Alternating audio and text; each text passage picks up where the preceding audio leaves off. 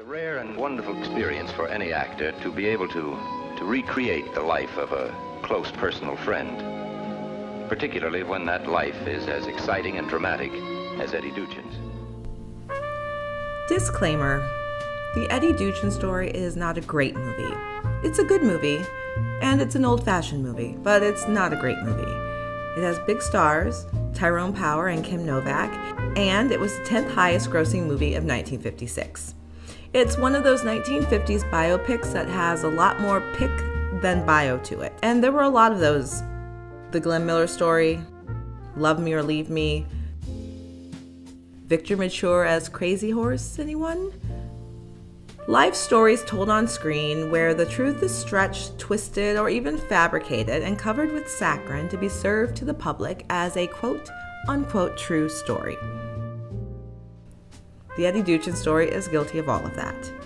It's also guilty of being set in the years between the late 1920s and the late 1940s, but never really looking like anything other than 1955. Putting all of that aside, what it does have is its Academy Award nominated cinematography by Harry Stradling, giving us beautiful color scenes of mid-50s New York masquerading as the 1930s. The movie follows the rise and tragic end of popular bandleader and piano player Eddy Duchin, who gained prominence in the early 30s playing what was termed as sweet music. His wife died 6 days after the birth of his son Peter, and Peter would go on to be raised by family friends. Eddy, he would serve in the Navy during World War II, and upon his return, never really regained his pre-war popularity. He died at the age of 41 from leukemia. Tyrone Power, who had been a personal friend of Eddy Duchin's, gives a pretty solid performance, aided by his prep work months prior to filming, where he learned the intricate keyboard fingering for the musical numbers.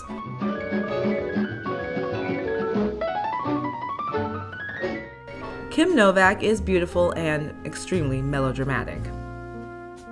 As far as the movie goes, Peter Duchin has written very negatively about the script, saying there was too much unnecessary fictionalization of his parents' lives and deaths. We're here for the mood. Shot on location in New York City between August and October of 1955, with what appears to be the absolute bare minimum of consideration for period accuracy. It's the waning days of summer,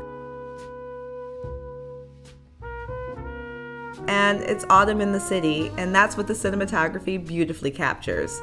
But even as early as the 1950s, New York had lost a lot of those 1920s landmarks.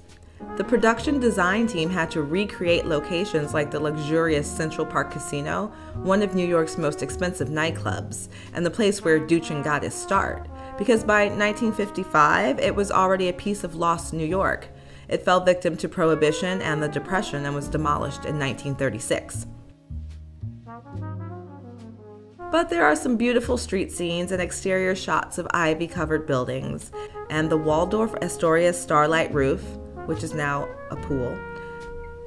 And there's the romance of the city with its old skyline. And even though this apartment is a studio set with a painted backdrop, it's so evocative of the glamour and romance of the city at Mid Century. Through its open windows, the world is alive with vibrant possibility. The Eddy Duchin Story is cinema's first real lush, romantic love letter to New York City.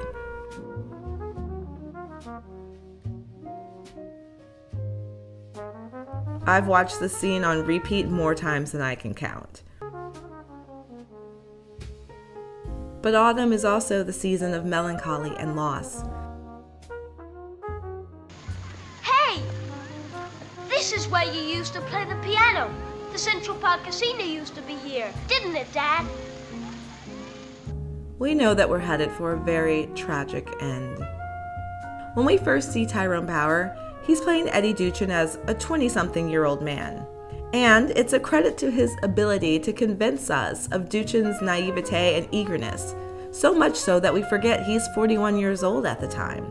And Eddy's wonder and excitement about the unlimited possibilities of life in the big city, it's a universal story. Columbia marketed the film as an old-fashioned story. Its music, lush and melodic, meant to push back against the ever-popular rock and roll. The film was meant to give an experience that movies' top pest, television, could never provide. And it does that, with its soundtrack, its cinematography, and its big-name stars.